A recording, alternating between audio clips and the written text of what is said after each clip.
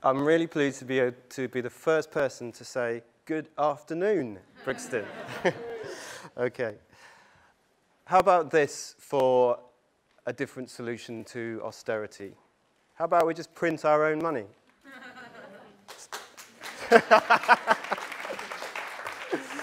Sounds simple, doesn't it? Well, actually, that's what we started doing in Brixton 3.5 years ago. And I'm going to tell you how and why.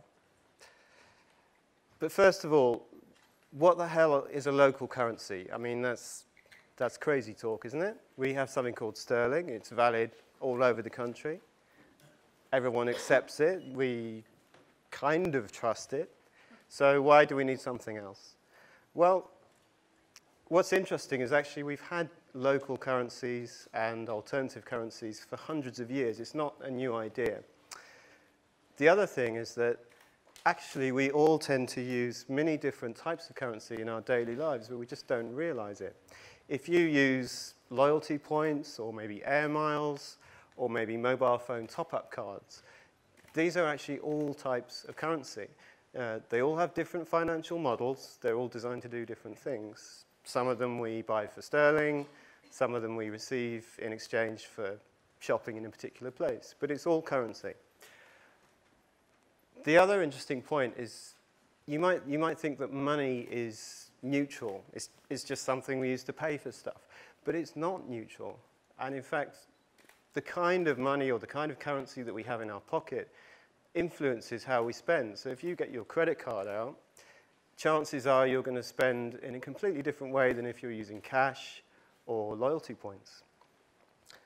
But let's move on. Why did Brixton need a local currency? Brixton has a problem that you can see on almost every high street in the UK, if not the Western world. If you go down Brixton's high street, it's lined with large chain stores that are nationally or globally owned. And that's where most retail spending takes place. Just to give you an idea of how much spending takes place in this type of business, have a look at some figures for spending on food in the whole borough of Lambeth. And you'll see that an astounding 93% of all spending on food takes place in one of the 29 supermarkets in Lambeth. So that's only 7% left for the many hundreds of other small businesses. Now you might say, why does that matter? You know, the supermarkets are doing a good job, aren't they? I mean, we all like to shop there. What's wrong with that? Well, the problem is that when we spend money in a large chain outlet, that money isn't worth very much to our community. It doesn't stay local. In fact, the New Economics Foundation did some research, and they found that around 85% of every pound that you spend in a chain or a supermarket or a business like that immediately leaves the area. It basically ends up in shareholders' pockets. It ends up at head office. It goes into long supply chains because, of course, big chains don't source anything locally. So £373 million. That's a lot of money for our community to be losing every year. It's kind of like a leaky bucket, really. We pour money in, and it just leaks out. Compare that with what happens if you spend your money in a locally owned independent business. It's a different story. There, the research shows that something like 70 to 80% of your money actually does stay in the local area because a business owner and their staff are much more likely to source services and supplies on a local basis and, of course, to spend on a personal level. And what we see is you get something that we sometimes call the local multiplier effect. As you spend your money in a business and that business then respends that money, it's effectively worth more to the community. It's like new money, new wealth in the area. So that's a big difference. It's basically like that pound that you spend suddenly became worth about 4 times as much to Brixton, to our community, as if you spent it in a supermarket.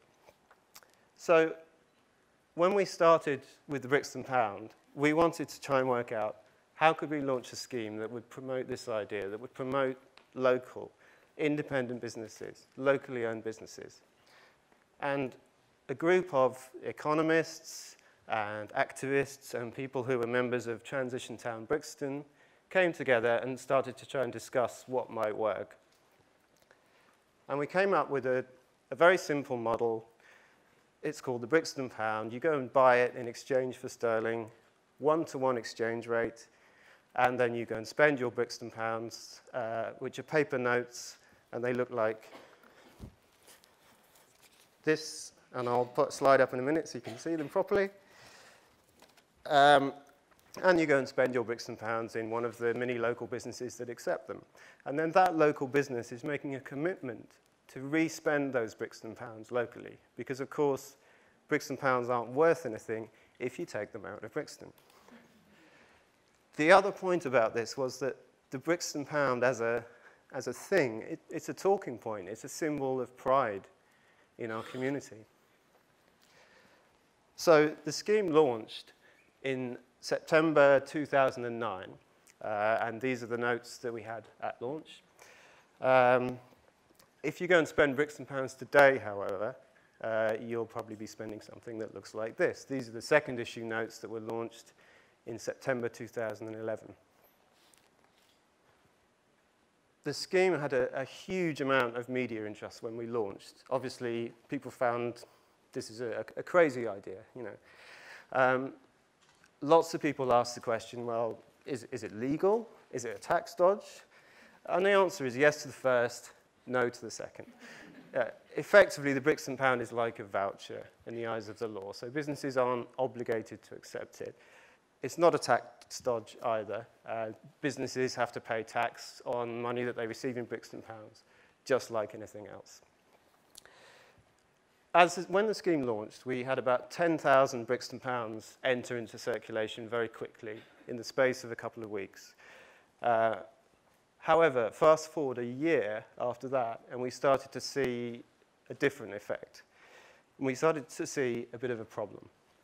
The problem was that most people, most of the time, don't use cash.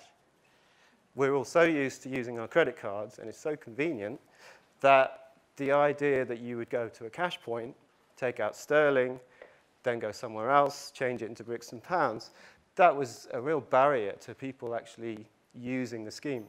So we knew that we had to try and come up with an e-currency solution, an electronic solution. And we started thinking about what might work. And then we realized something else.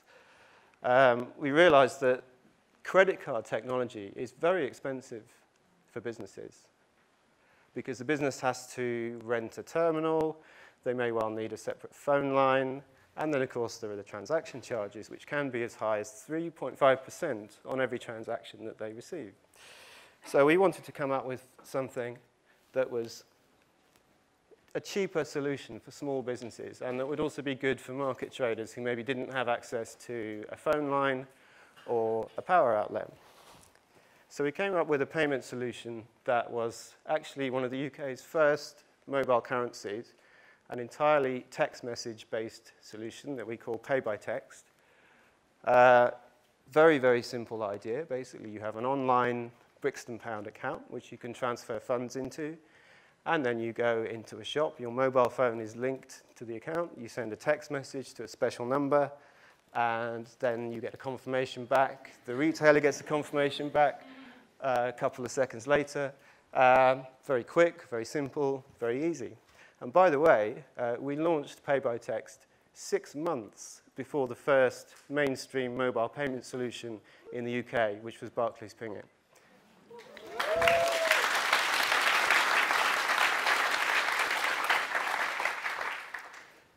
This is the first Pay by Text transaction that happened on September the 29th, 2011. It was me buying a sandwich. We immediately saw the effect on our circulation. So from October 2011, you can see what happened. Freed from the restriction of it having to be cash-based, all of a sudden, more and more Brixton Pounds entered into circulation every month. This graph isn't quite up to date. I can tell you that we've actually now passed the 100,000 Brixton Pound in circulation mark.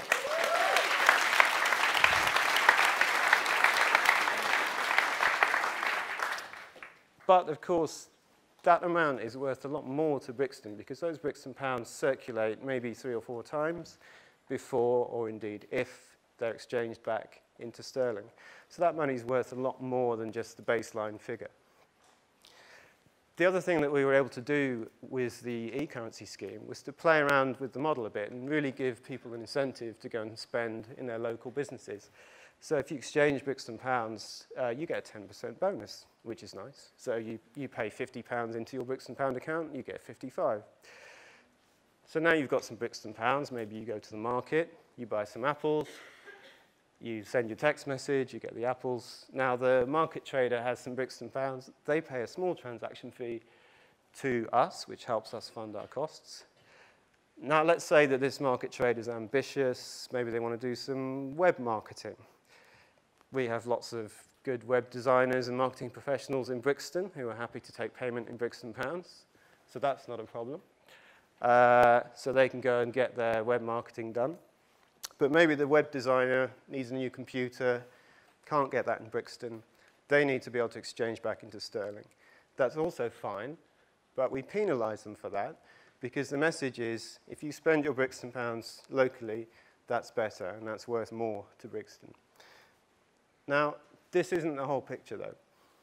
What's missing from this is Brixton's largest financial player, Lambeth Council.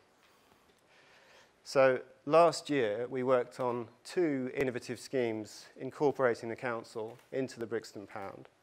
In June last year, we launched a scheme allowing Brixton Pound businesses to pay their business rates using their Brixton Pound balance.